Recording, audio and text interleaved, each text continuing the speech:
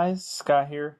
I just wanted to show how to set up and configure the TP-Link/Kasa plugin that I wrote for FPP.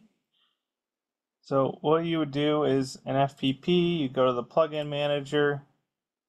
I already have it installed, but normally if you don't have it installed, you would scroll down. These are alphabetized. You'd find TP-Link and hit install, and that'll install the plugin. The thing about the plugin is it works with Kasa plugs. I know TP-Link also has their Tapo line that uses different security than the Kasa plugs. So this only works with the Kasa plugs, and some of them Kasa plugs can be used with the Tapo app, and when you do that, it actually makes them not work with the Kasa app anymore. So make sure the plugs you have are Kasa plugs, and you register them with the Kasa app on your phone to use this plugin. Once we install it, in FPP you'll see a couple new menu options. There's a configuration thing we'll show a little bit later, and then there's the About and Discovery and the Help tab. I'm going to kind of show like 3 ways that we can control lights and plugs with the plugin. The first thing, this Discovery tab, once we click it, it'll take 3 seconds to load because it's sending out a discovery packet. This will attempt to find any Kasa devices on your network. This would be the name that matches the name you give it in the Kasa app. And then this is the IP address. This is what we need to configure and turn things on and off, so we need to look up at these host names. You can also normally look them up in your router, but I added this tab just to try to make it a little bit easier. This is also the device model, so this is like a single plug. And there's some other, you can also control dual plugs or like the 6-port strips as well. This 233, this is the one I want. This is an EP40. This is an outdoor 2-port plug. You can see how there's socket 1 and 2. There's 2 plugs on here. It's a little waterproof. I copied the IP, and the first easiest way that we can control these is we can just send commands. And I found the easiest way to test commands is to go to this command preset in the status, just add one temporarily. Once we restart FPPD after the install, you should see these TP-Link commands. And they all start with TP-Link, so they're all grouped together. The first ones we'll focus on are these set ones, these last 4. So once we hit set switch here, sorry, camera's in the way a little bit. This will allow us to put in the IP of our switch. On this device, if you put 0 or 1, it'll do the first plug, and then 2 does the second. On the 300 power strips that have 6 plugs, if you do 0, it actually does all the plugs, and then 1 through 6. So it can be a little different depending on which device and the firmware. But I'll just set plug 1. We do this, and now we can just run that command right now. We run it, turns on the light. Uncheck it, that means we're going to turn it quote-unquote off. We can run it again. So this is just a way that we can test these commands, make sure we got the IP right. Seems to be working. So from there, we can go to our playlist, and we can just make a quick playlist here.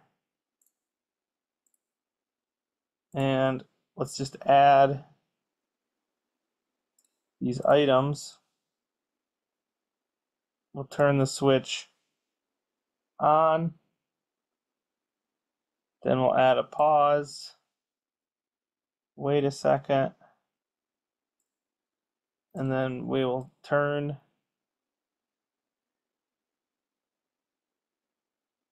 the switch off. Make sure we save it. You can see true is the on one, false is the off. Now we can just go to our status page, hit test, And in our playlist, turn it on, turn it off. That's just the easy way to do commands. So that's kind of the most basic way. This can get cumbersome once you start having lots of switches and lots of plugs. There's another mode that I added, which if we go to configuration, we can just add the devices in here. So similarly, we can hit plug 1. There's a start channel, which we'll get to in a second. But once we hit save here and restart, now in our playlist, instead of putting the individual switches, we can delete those. There's some TP-Link commands here that say all switches on, all switches off. And we do the same with the lights as well. So now we can just do all switches on, put that at the beginning, and then do all switches off, put that at the end, save our playlist, and now instead of putting them all in individually, it'll just use that configuration that we set up on the configuration page, and it'll turn them on, turn them off. The same thing it did before, but now instead of having to put them in individually, it'll use all of them in this list. So that's kind of the, if you had a bunch of switches, this is more a better way that you could just add them in here and you don't have to then add them all the time. And in your playlist, you could then just put this in your lead in, it turns on all of your switches, which could be on inflatables, powering up your controllers, something like that. And then you put the off in your lead out, which then will turn everything off at the end of the night. That's kind of the first simple ways. We could also do it with lights too, which I'll show here in a second. So the next part that plug has a smart bulb in it, so I just need to turn on the bulb. So that's a smart bulb right now, it's just on white. But now that we turned it on, we should be able to go to the discovery page and find this bulb that we just turned on.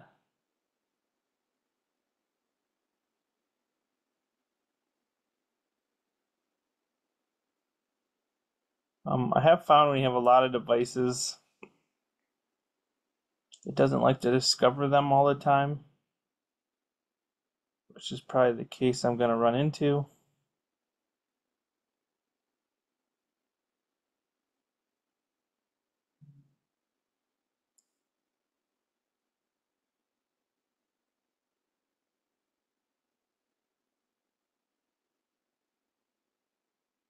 Yeah, unfortunately, I don't see this bulb coming up on the list. I know I tried to run it a couple times.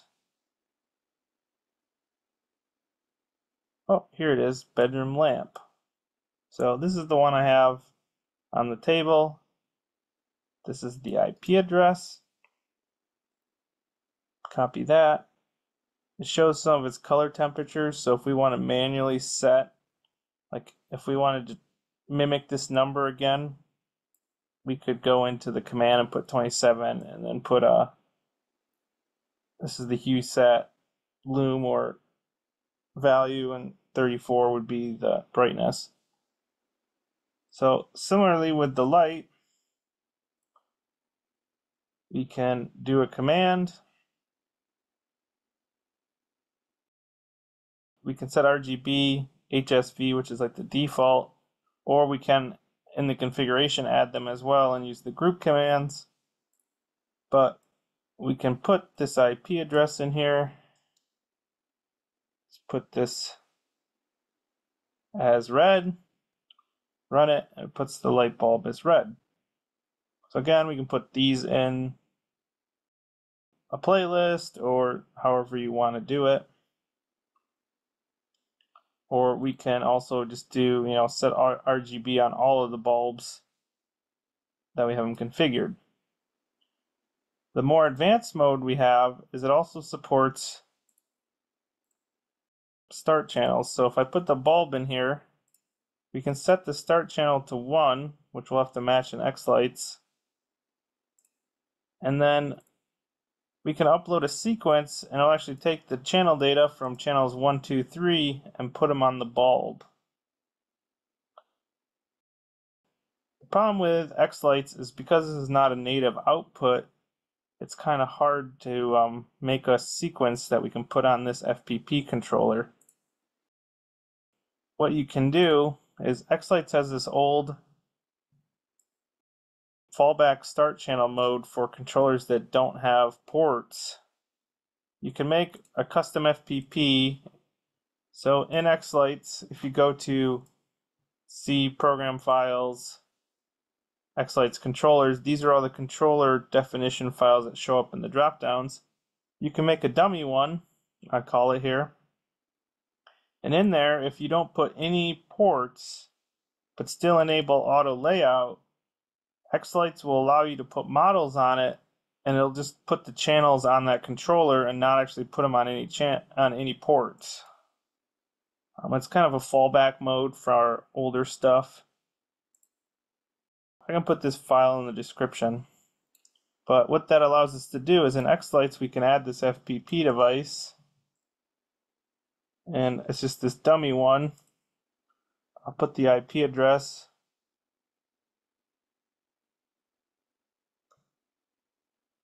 Pretty sure that's what it is. Let me just open it up and double check. 5.84. So I typed, yep.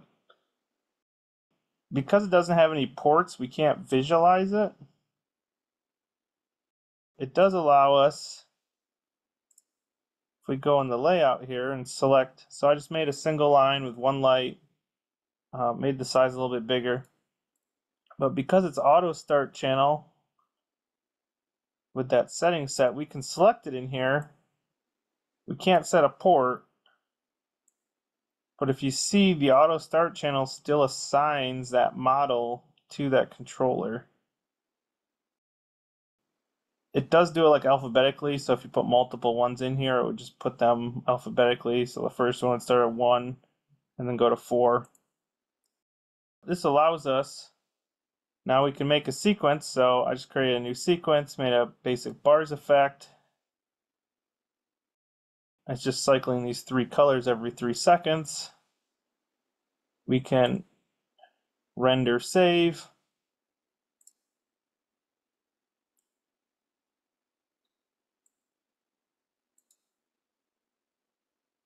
And now we can go to FPP Connect.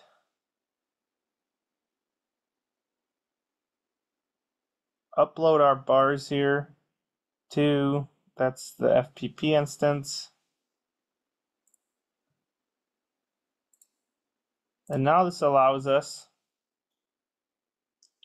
we have to match the start channel to xLights, so it's kind of better to keep it earlier in your list so the start channel doesn't change.